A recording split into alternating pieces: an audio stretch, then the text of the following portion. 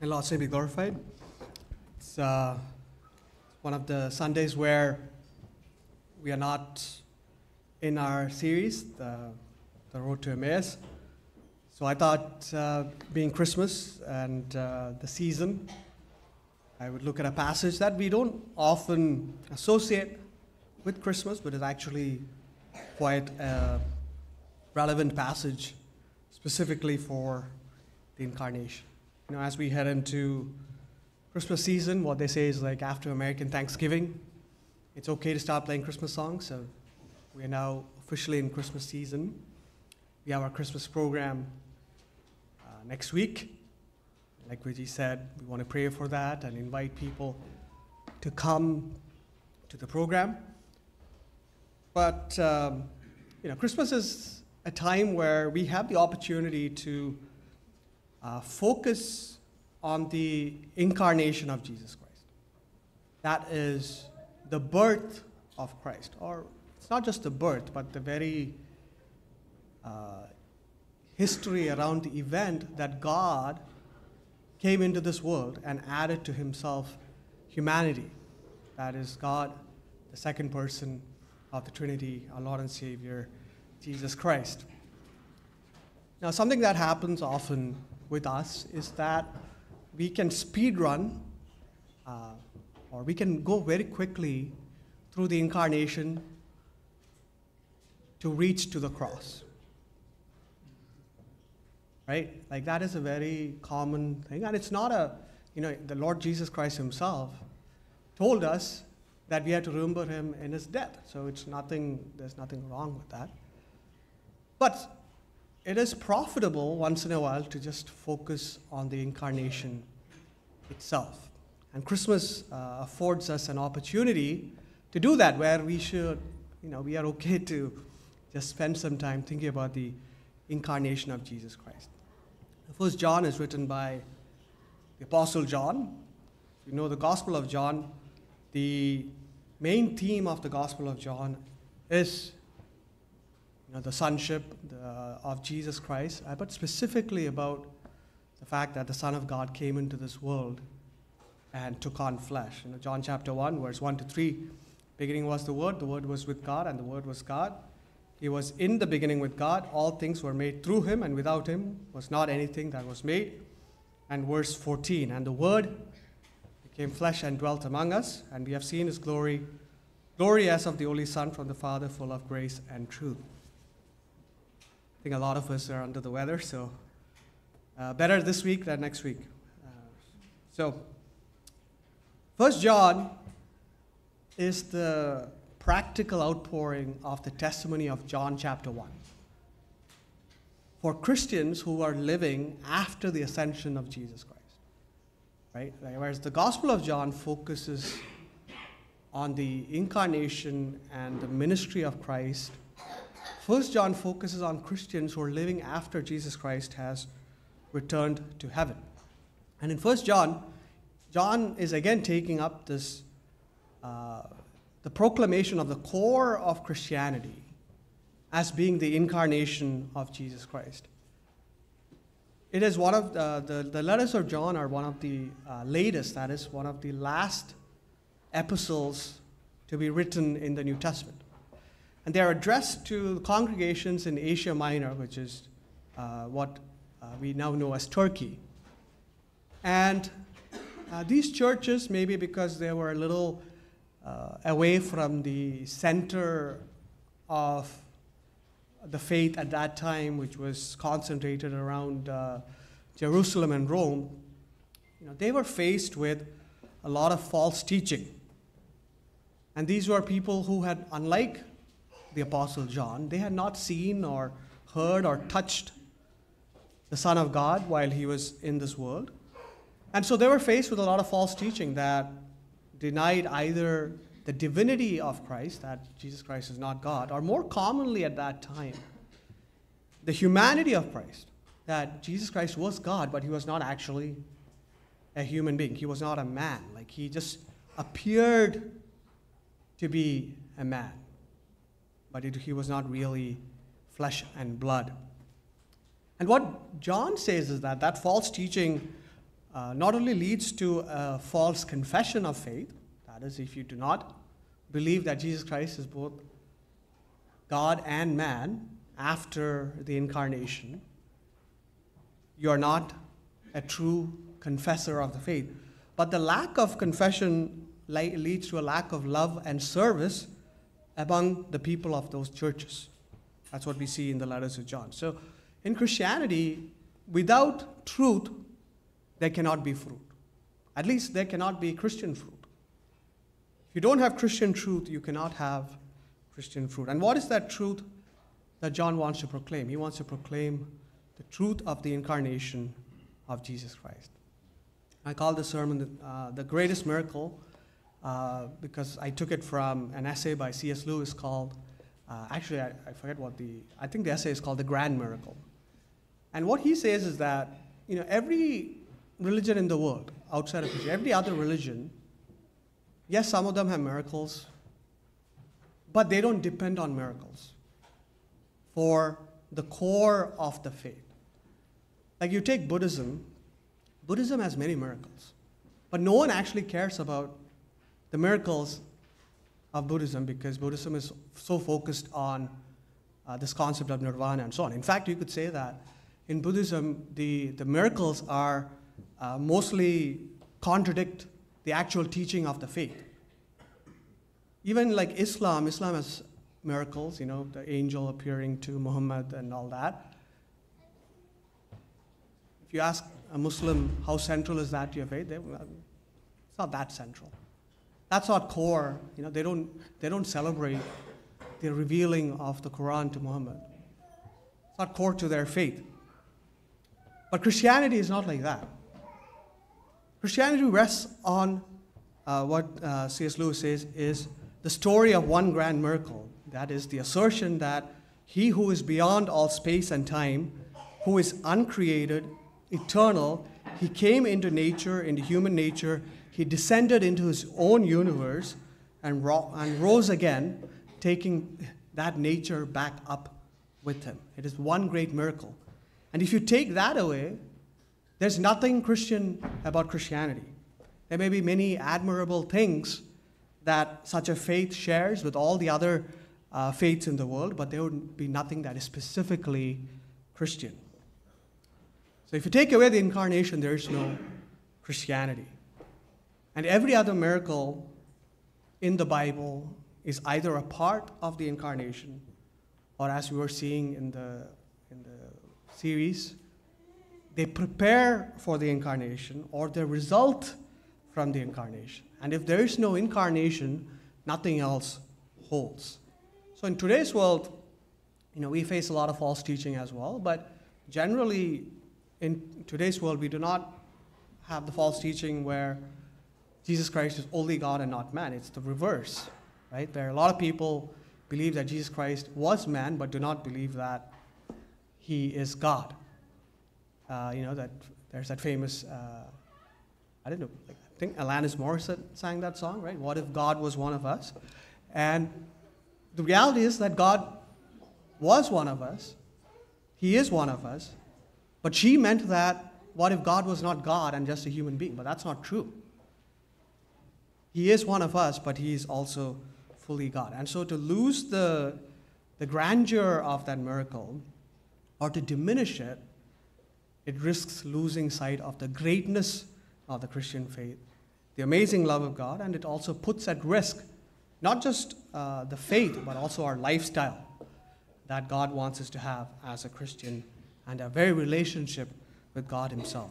So as we go through these verses, you'll see three things: that the incarnation reveals the truth of God, the incarnation reveals the love of God, and then finally it reveals the victory of God. So it reveals the truth, it reveals God's love, and it reveals God's ultimate victory for us. Verses 1 to 3, it says, Beloved, do not believe every spirit, but test the spirits to see whether they are from God, for many false prophets have gone into the world. By this you know the Spirit of God. Every spirit that confesses that Jesus Christ has come in the flesh is from God, and every spirit that does not confess Jesus is not from God. This is the spirit of the Antichrist, which you heard was coming and now is in the world already. So John is saying, you have to test every spirit. Why is that? Because there were a lot of false teachers at that time who were performing some kind of miracles, who were making prophecies, saying that they were filled with a spirit, or they were filled with the Holy Spirit, but they did not confess the humanity of Christ in that context. So what John is saying is that the truthfulness of a spirit, and indeed the presence of the Holy Spirit, who is the Spirit of God, is not tied to any sign or miracle, but you have to test what the Spirit says about Jesus Christ. That is, if you put your faith in a spirit, you have to examine what that spirit says. And what is this test of truth? Truth for human beings, we say truth is objective, right? That is correct. Truth is objective. But there is such a thing as people believing things to be true which are not true. There are many reasons why that happens. And one of the reasons was, at that time, the false teaching was accompanied by miracles and prophecy and so on. Even today we see this phenomenon where lots of people believe false things, but they absolutely believe it is true. There's something called the Mandela effect. I don't know how many of you have heard of that. It's named after Nelson Mandela. But the name comes from the fact that the researcher who coined that term, she, like a lot of South Africans, believed that Nelson Mandela died in prison in the 1980s. And so when he came out of prison in the 90s, if you remember that, and then later on became the leader of South Africa, all these people were like, we thought Nelson Mandela was dead. And so this concept of a lot of people believing a false thing, but they absolutely can attest to the veracity of that. That's called the Mandela effect. There are many common versions of that. A lot of people will confidently say that Fruit Loops is spelled F-R-U-I-T. Loops, it is not. It's F-R-O-O-T. Loops. What eyeglasses does the Monopoly man wear? A monocle, right? Actually, it does not. The Monopoly man has no eyeglasses. You can take up any Monopoly box. There is no eyeglasses. But every person I've asked that question believes that the Monopoly person wears a monocle. And people say it's because they are confusing the Monopoly man with the guy who's on the Planters peanut tin. But this is what happens. Right? You think it is true, but you cannot test it. And when you test it, it is found to be false. So now, what is the test that John wants them to do? It is a test of confession. Verse 2, by this you know the Spirit of God. Every spirit that confesses that Jesus Christ has come in the flesh is from God. That is the test. If the Spirit does not confess this, that is a false spirit, regardless of whatever miracle or prophecy that spirit performs. And so what is the confession? It says that you have to confess that Jesus Christ has come in the flesh. So has come in the flesh. That is history. He has come as a human being. He has come as man. But who is it that comes? It is Jesus Christ. It is not just the historical aspect that is important, that a person called Jesus existed, but it is Jesus Christ has come in the flesh. That is Christ, the Messiah, who is the Son of God, the divine second person of the Trinity. That specific person is the one who has come in the flesh. So that is the confession. And that is the test. So the false teachers at that time, like I said, denied his humanity. They denied that he had come in the flesh. But today, we have Jehovah's Witnesses, there are Muslims, they deny his humanity. In the Quran, it says that the likeness of Jesus with Allah is as the likeness of Adam. He created him of dust, then he said unto him, be, and he is. So Jesus is a created being. They deny his divinity.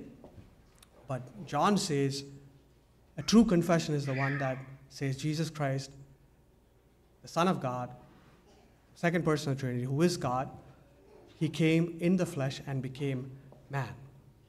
So this is the test that is there from the Old Testament. Deuteronomy chapter 13, verse 2 to 3, says that if the sign or wonder that he tells you, this is for false prophets, comes to pass, and if he says, let us go after other gods, which you have not known, and let us serve them, you shall not listen to the words of that prophet or that dreamer of dreams, for the Lord your God is testing you to know whether you love the Lord your God with all your heart and with all your soul. So this is how the Bible wants us to test the truth.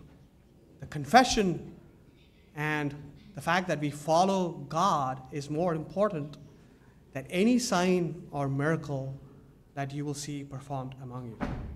And so John says the truth of God is revealed in the faith that is founded in Jesus Christ, and that faith is based on the historical reality that the Son of God has come, he has added to himself humanity, and he has stepped into time and into his universe on a particular date 2,000 years ago.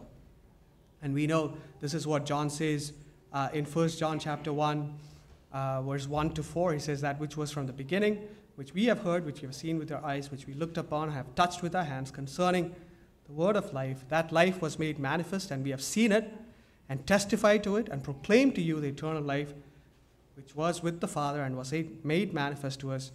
That which we have seen and heard, we proclaim also to you, so that you too may have fellowship with us. And indeed, our fellowship is with the Father and with His Son, Jesus Christ. And we are writing these things so that our joy may be complete. That is, without truth, there cannot be fellowship. And there cannot be joy. So both fellowship and joy is founded on truth as well. Later on, he says in this chapter, verse 15, whoever confesses that Jesus is the Son of God, God abides in him and he in God. The truth also gives us security. So to abide in God and to have confidence, we also need to hold on to the truth of God and the ultimate truth that Jesus Christ came into this world. So the incarnation reveals God's truth. Then it reveals God's love. It says in verse 8 to 10, anyone who does not love does not know God, because God is love. In this, the love of God was made manifest among us, that God sent his only Son into the world so that we might live through him. And this is love, not that we have loved God, but that he loved us and sent his Son to be the propitiation for our sins. This is, I think, when we men came to talk about our preaching, we are doing this preaching class. On Thursday, I think Vijay was saying how someone mentioned this verse to him, God is love. It's a verse that has an influence, you could say, that is disproportionate to the number of times it is actually mentioned in the Bible. How many times do you think the verse God is love is mentioned in the Bible?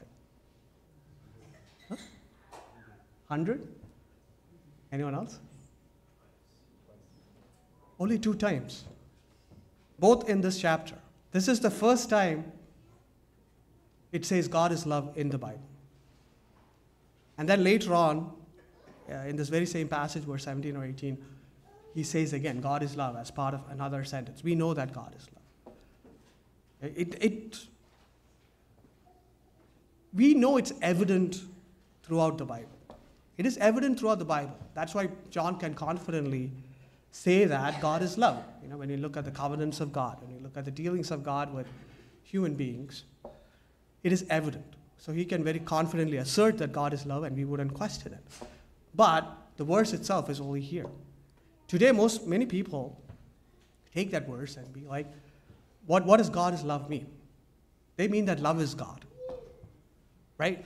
That's not the same thing. God is love does not mean that love is God. It does not mean that God will do something that goes against his character. What is the love of God? The love of God is the character of God, that he is someone who generously gives of himself. That is, the love of God is a self-giving love. It is not self-deprecating love. In today's world, if you say you love someone, you have to depreciate yourself in front of the other person. You do whatever the other person wants, right? Isn't that what romantic love is all about? And people, all the men will say, "Oh, I would go to the ends of the earth for you." Okay? It's all about you do whatever it takes to make the other person feel affirmed. So it's self-deprecation. But the love of God is self-giving. It is not self-deprecating. That is, God gives of himself when he does not need to. It is generosity that we cannot understand. And the next two verses tells us how that love is revealed.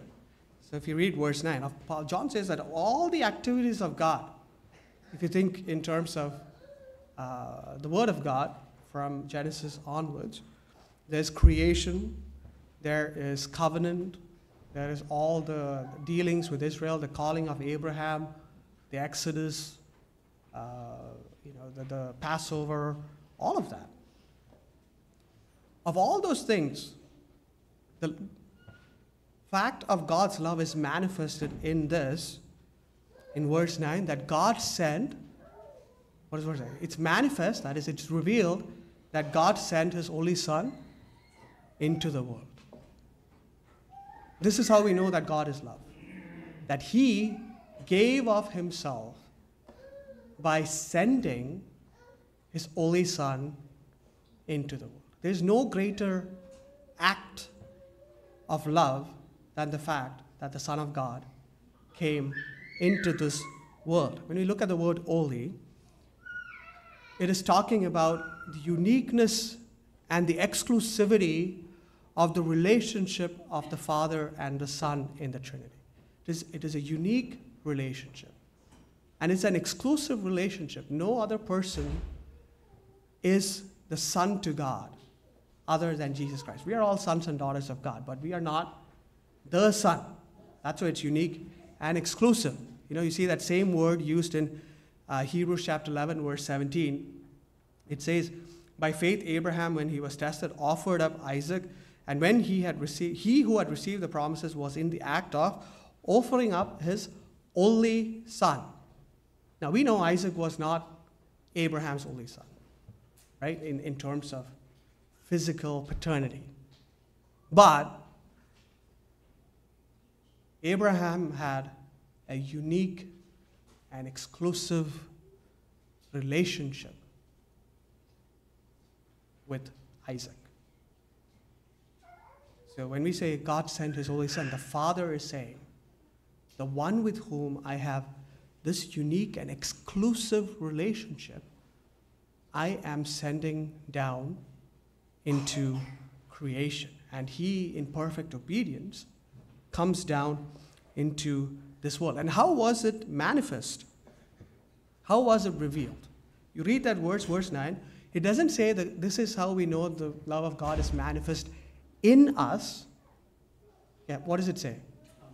It says the love of God is manifest among us. That is, it is a real historical event. Because when you say, if you were to say that the love of God is manifest in us, it raises the risk, which many people fall prey to. It raises the risk that you will spiritualize that event and say that it is not real in a physical sense, but because we believe it, it is real in our hearts. John does not say that. He says the love of God is manifest among us. That is, in a group of people. A person came who was in their midst, and that person is Jesus Christ. And so the incarnation also then reveals the purpose of God's love, which is that we might live through him. That is the end of that verse. If you go to Hebrews chapter 2, verse 14, it says, "Since therefore the children share in flesh and blood, he himself likewise partook of the same things, that through death he might destroy the one who has the power of death, that is the devil." Verse 10 of 1 John chapter 4, "And this is love, not that we have loved God, but that he loved us and sent his Son to be the propitiation for our sins." So John is reminding us that the incarnation happened not because we prayed for it, not because people were looking for it, but it is the initiative of God, that even in our rebellion, he sends his Son into this world. And for what purpose does he send his Son into this world? To be the propitiation of our sins. That is, he was sent into this world to die on the cross for the sins of his people. You think about that death and you tie it to the incarnation. The death of Jesus Christ is a particular death. That is, only he could die the death that he was supposed to die. Right? If you have read the book Tale of Two Cities, right? In that, it's a picture. That book is often quoted as a picture of the love of God and the sacrifice of Christ. But in that, the person who looks like the other person takes his place, switches around. So the person who was supposed to die is not the one who died. But the death of Christ is a particular death. Only he could have died. No one else could have died in his place. It is an undeserved death.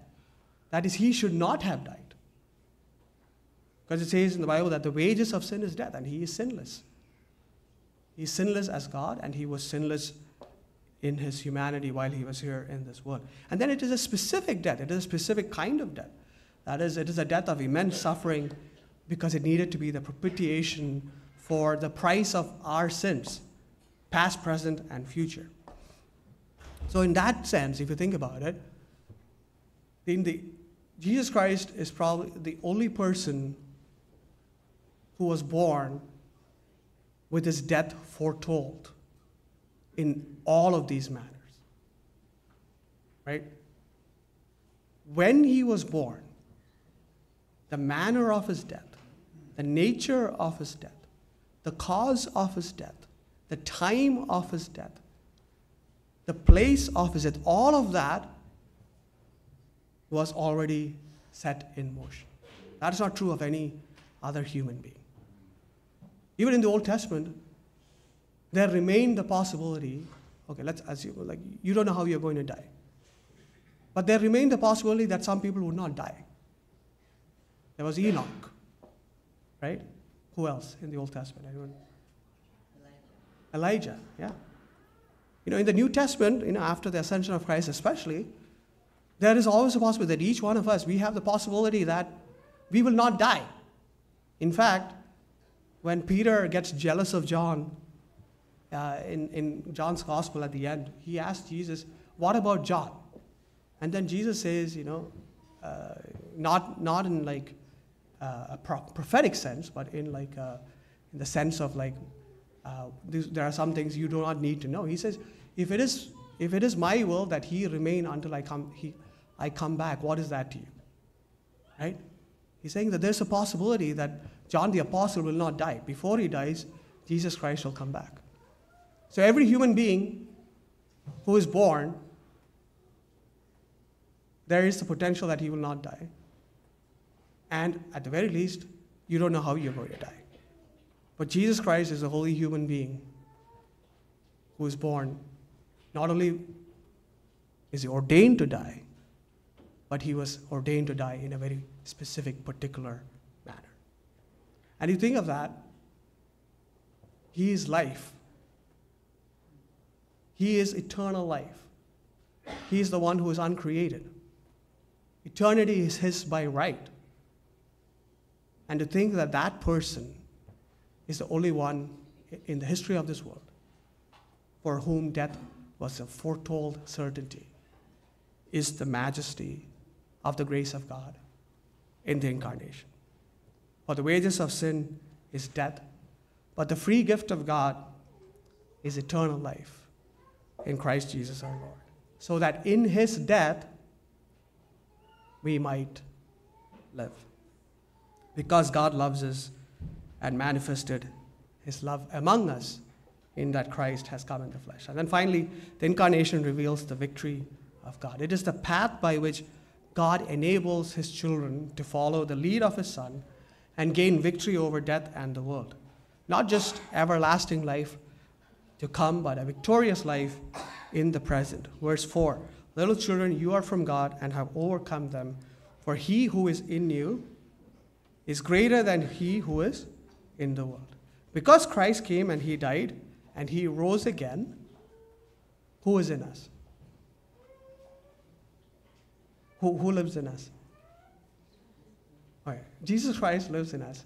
But technically speaking, the Holy Spirit lives in us. That is, the Spirit of Christ indwells in us. And he is greater than he who is in the world. And that is a result of the incarnation. That is sequential to the incarnation. If the incarnation had not happened, then the Holy Spirit would not be able to live in us.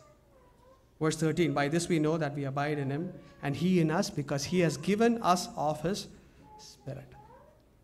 So the life we lead in the Spirit is more powerful than any worldly threat or temptation. That is victory, because God lives in us. The Holy Spirit indwells us. It is the victory of a power that the world cannot overcome. But it's also a victory of solidarity. Hebrews chapter 2, verse 18.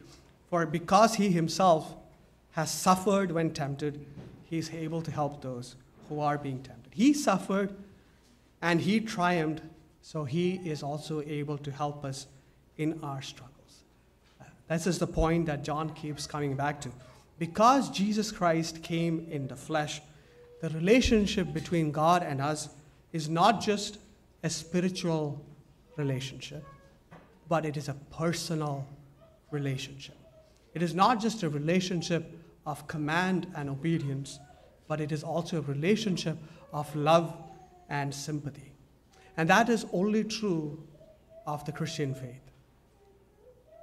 And Christmas is the event that separates the Christian faith from every other religion, because it tells us how this personal relationship between us and God came about. Because Jesus Christ came into this world. It is a relationship that is only made possible because he is God who becomes man.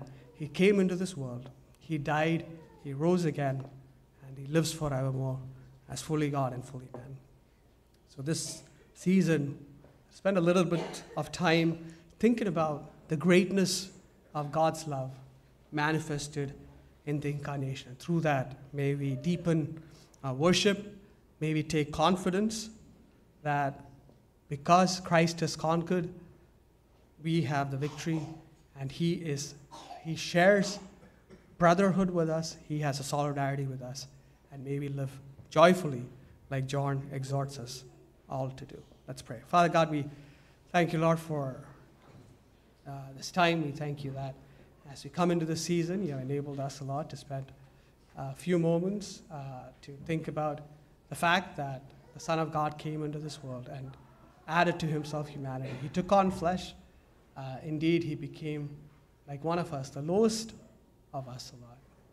He was born to die, and yet he lived his life with joy and with confidence and unwavering obedience to you in his ministry and in his works and in his miracles. And yet when the time came for him to go to the cross, he obeyed even to the point of death. He did not take advantage of that which was his right. That is all the power of Godhood, the eternal life to which was his right, but instead he laid down his life, Lord, so that we might live. We pray, O Lord, that as we think about the event by which he came into this world, that we reflect on the greatness of God and the grace of God and the love of God, that we can boldly say that God is love because he sent his Son into this world so that we might live through him.